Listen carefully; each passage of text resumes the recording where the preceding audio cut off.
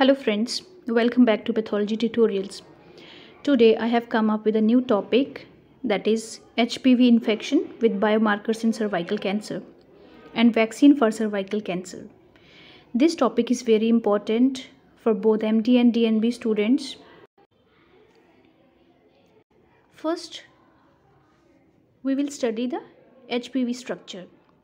Human papillomavirus is a small, non-enveloped, double-stranded DNA molecule with approximately 8,000 base pairs. It has three regions. First is upper regulatory region, which is non-coding and which functions as transcription and replication control region. Then comes early region, which encodes proteins which are called as early proteins, and these are E1 to E7 in number, excluding E3. So these are 6 in number. Then comes late region, which encodes proteins which are called as late proteins, and these are L1 and L2. L1 capsid protein, E6 and E7, they are oncogenic, that is they have role in cancer. Now coming to the HPV types. There are basically three types of human papillomavirus. They are low risk, intermediate risk and high risk types. Low risk includes HPV 6, 11, 42, 43 and 44. Intermediate types are 33, 35, 39, 52 and 58. And high risk HPV types are HPV 16, 18, 31 and 45. HPV 16 and 18, they are responsible for 70% of HPV cancers. HPV 16 is most common in intraepithelial neoplasia and invasive cervical cancer.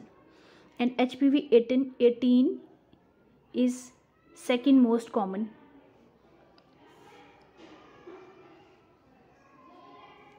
Then comes the cancers with HPV. What are the various cancers which are caused by human papillomavirus?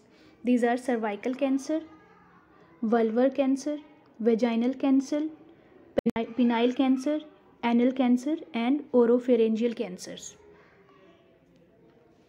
Now coming to the pathogenesis of cervical cancer by human papillomavirus. This is the stratified squamous epithelium of the cervix, and this is the basal layer. The basal layer serves as a stem cell reservoir that regenerates the epithelial layer by differentiation.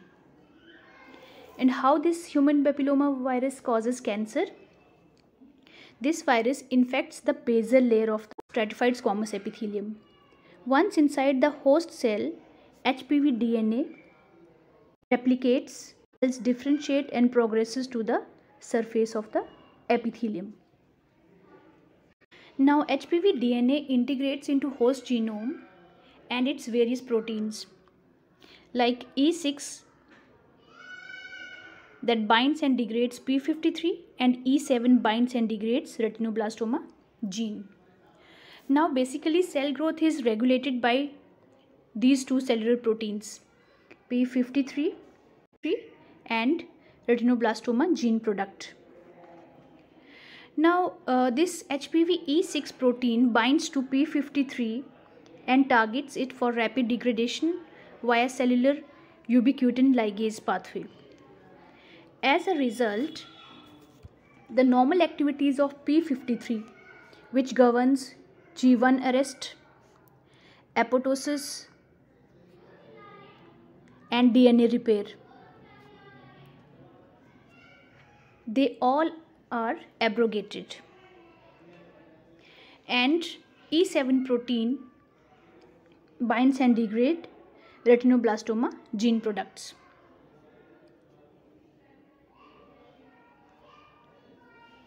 Then next is biomarkers. What is a biomarker? Biomarker is actually a measurable indicator of the presence of some disease or indicator of severity of a particular disease.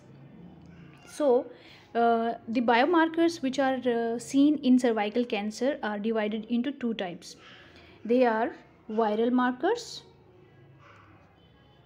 and cellular markers. Viral markers include HPV DNA detection, HPV Oncogene mRNA, E6, E7 proteins, HPV integration, host and viral methylation.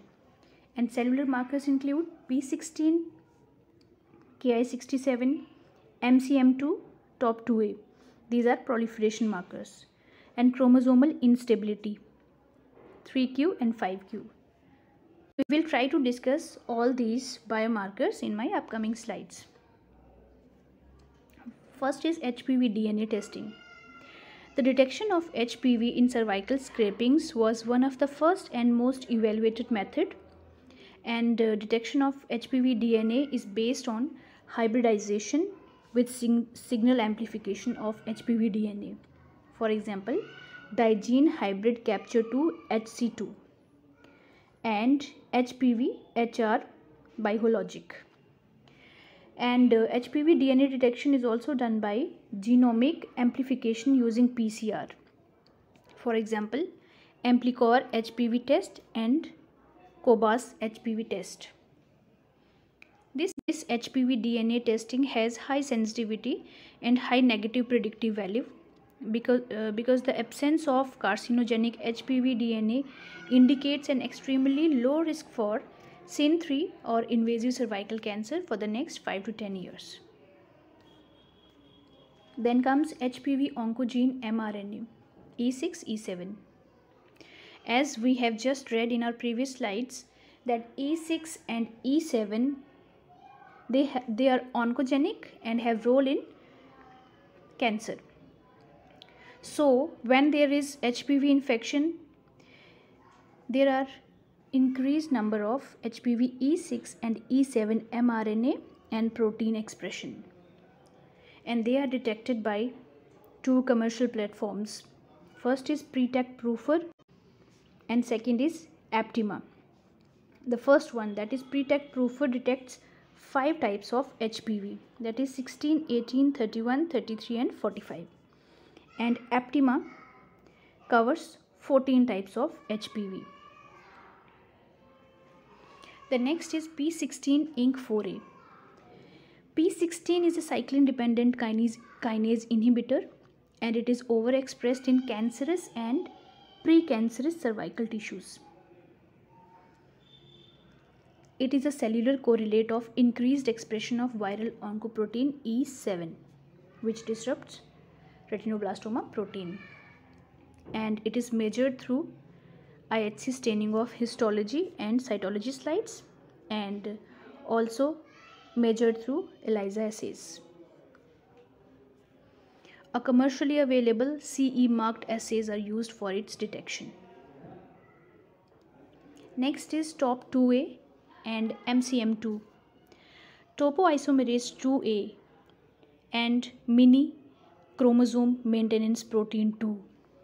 These two proteins indicate aberrant S phase induction, and it is detected by ProXC, which is commercially available. Next is DNA methylation. It is an epigenetic marker.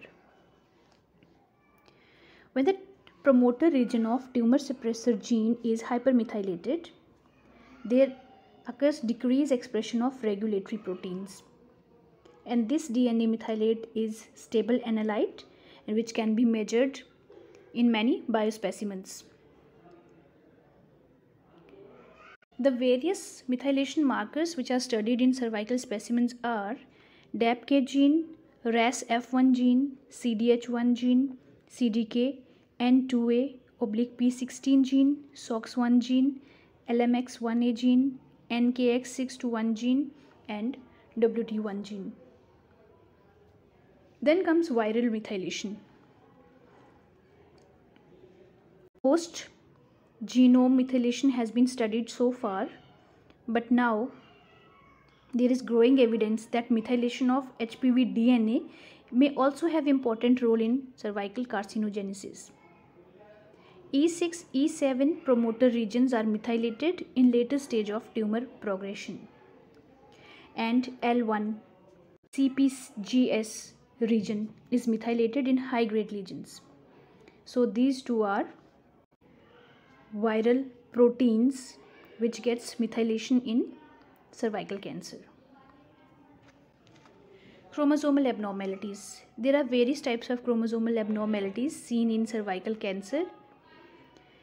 There is either loss of chromosome or amplification of chromosome.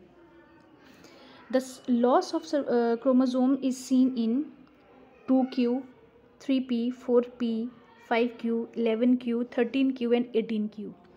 And chromosomal amplification is seen in 1p, 3q, 5p and 8q. But the most commonly reported chromosomal abnormality in cervical cancer is gain of long arm of chromosome 3, where TERC gene is located. MicroRNAs have also role in cancer of cervix, but these microRNAs are less studied so far. HPV vaccine. Till now we have studied the role of HPV in cancer formation and pathogenesis and its biomarkers. Now we will study HPV vaccine. This vaccine is recommended for both girls and boys at the age of 11 to 12 years. And it may be given from the age of 9 years. These are the recommendations as per American College of Obs and Gynecology. This vaccination is not recommended during pregnancy.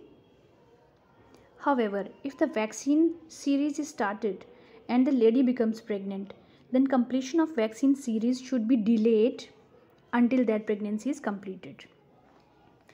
And this vaccine is given during the breastfeeding period also. Immune suppression is not a contraindication, and US FDA has approved 3 HPV vaccines. What are those vaccines? They are Cervarix, Gardasil and G9.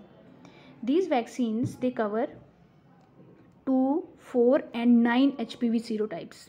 That's why they are called as bivalent, quadrivalent and 9-valent respectively. Now, HPV vaccines are more effective when they are given before exposure to virus. Now, what are the doses of HPV vaccine? If it is given less than 15 years of age, only 2 doses are needed. First dose is given as a baseline and second dose is given after an interval of 6 to 12 months. And if the interval between 2 doses is less than 5 months, then third dose is also recommended. For age group of 15 to 26 years, 3 doses are needed. First dose, then second dose is given after an interval of 1 to 2 months and third dose is given after 6 months of first dose. Then age group of 27 to 45 years. The overall public health benefit of this vaccination is markedly diminished in this particular age group compared with target age group, because most women in this age group are already exposed to the virus. So in this age group, most likely benefited women are younger women, women having polygamous relationship, and women who are recently diagnosed with sexually transmitted infections. I hope you like this video. With this, I would like to end my topic. Thank you so much for